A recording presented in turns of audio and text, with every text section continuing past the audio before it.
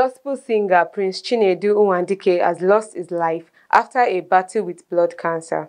The God of Vengeance singer died on Sunday, March 27, despite earlier recovering from kidney disease. Nwadike was said to have been battling the illness for a long time, but did not make it public until March.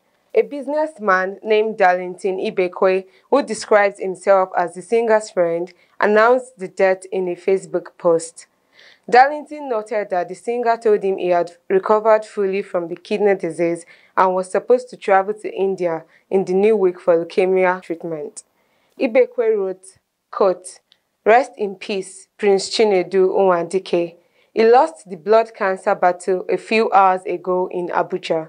When I spoke to him over the phone last week, he told me he had fully recovered from the kidney issue and would be proceeding to India by this coming week for treatment of the blood cancer, leukemia.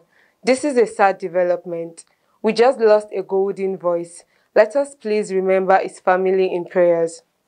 Another Facebook user, Happiness Eze, said she attended a meeting with the singer at the National Stadium, Abuja, on the last Saturday of January and that it wasn't looking good. Eze said in her post, quote, "We ministered before he came on stage to minister. I was telling my friends that it doesn't look good to me.